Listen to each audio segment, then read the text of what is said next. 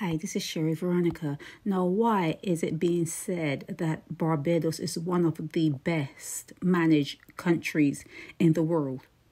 Why is that being said, and why is Noel Lynch repeating it?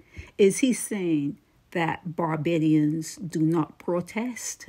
Is he saying that Barbadians don't really strike? Is he saying that Barbadians take whatever they get? Is that what really he is saying? Because no one can speak to Barbados except for a Barbadian, someone who's living there. So when he says that Barbados is one of the best run countries in the world and it's run by black people, anyone who's living there will know it's a lie.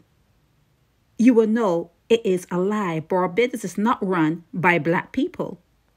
Barbados is not run by black people.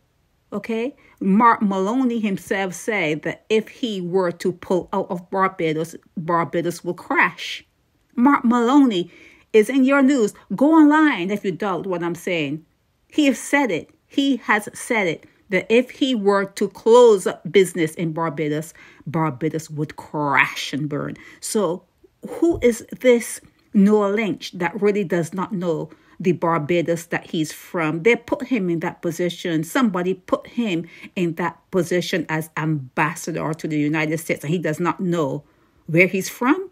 How can Barbados be one of the best managed countries in the world except for it having citizens who are very compliant, who are very docile, who are very take what you get kind of people? How is he insulting you? And you may want to count the ways that he's insulting you, because it is an insult.